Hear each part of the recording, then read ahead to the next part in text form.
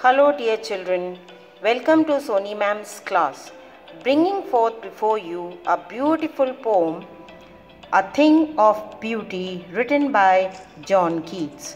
In previous video, you have learnt about the poet, introduction, tone and style of the poem, annotations, that is, line-wise explanation.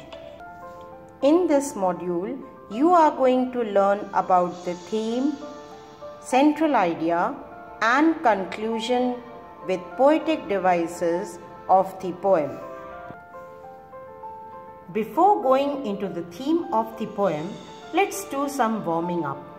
Every day we find the newspaper laden with scary and creepy news stories, and we wonder, why has human being become so aggressive, so hostile, so brutal? And when we look around us, we find that we are surrounded by the colossal, massive, multi-storied building in the midst of maddening crowd, far, far away from the cozy lap of nature. Do you know from where this hostility and aggressiveness come from?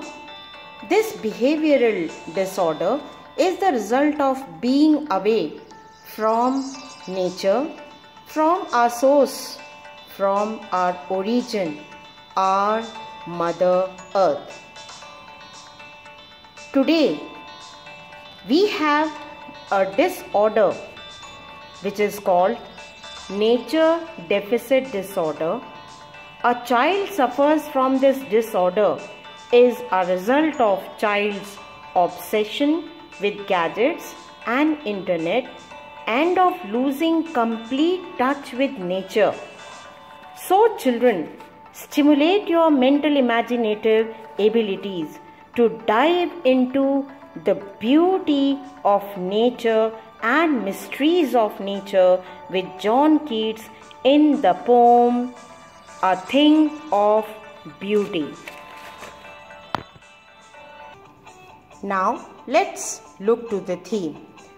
The very opening line of the poem, A Thing of Beauty, openly conveys the theme of the poem, that a thing of beauty is a joy forever. The poem magnifies the power of innumerable natural objects full of beauty.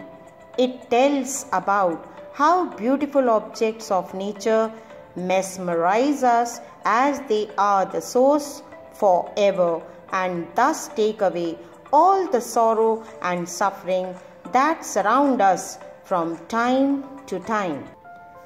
The poet urges mankind to realize the transformational, therapeutic and spiritual impact of beauty and make his life enjoyable and worth living.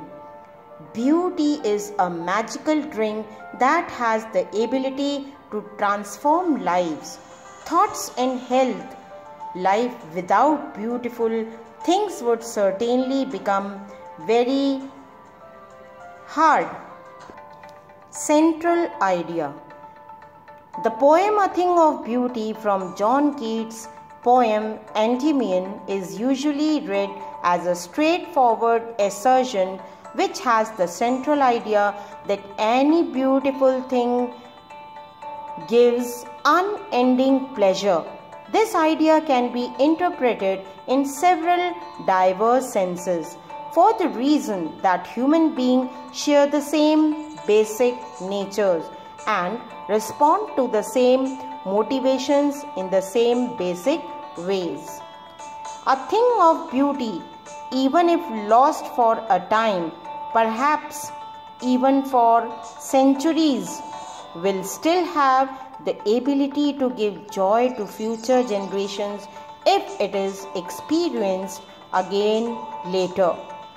A beautiful thing is happiness forever.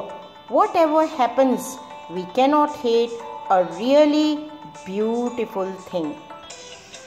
Let's move to the conclusion.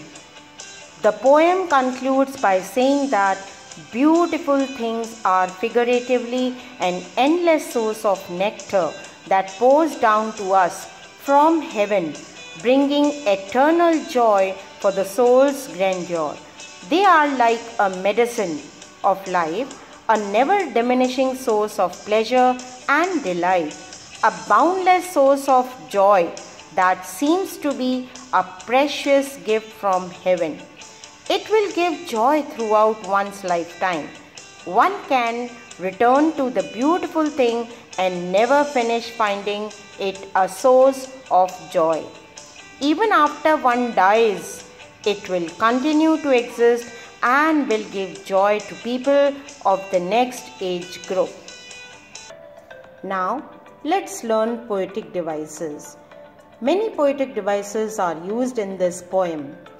The first one, imagery, which creates some scene or images.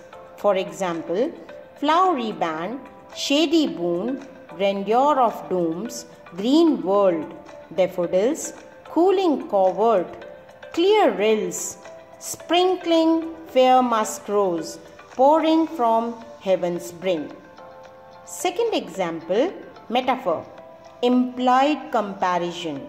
For example, bower quiet, fountain of immortal drink, wreathing flowery band, grandeur of the dooms of mighty dead, moves away the pall, things of beauty.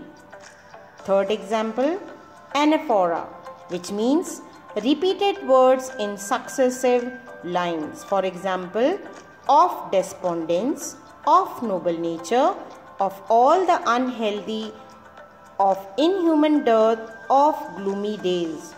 Here, repetition of is there. Next example, alliteration. Repetition of same consonant letter sound in the same line. For example, noble nature, cooling covert, ban to bind, sleep sweet. Here in every line, first line N sound alliteration, next line C sound alliteration, next B sound and the last S sound. Next poetic device is symbol. Represent ideas or qualities.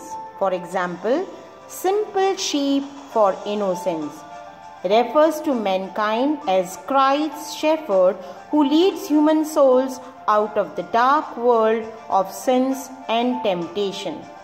Next poetic device is transferred epithet, which means an adjective which transfers quality to the noun. For example, gloomy days, unhealthy and over-darkened ways. Next poetic device is oxymoron, which means opposite words used together. For example, mighty dead. Next poetic device is inversion or anastrophe, which means a technique in which order of words is reversed for particular effect. For example, are we wreathing a flowery band? So dear children, here the poem ends. I hope you all will like and understand the poem properly. Take care. Thank you very much.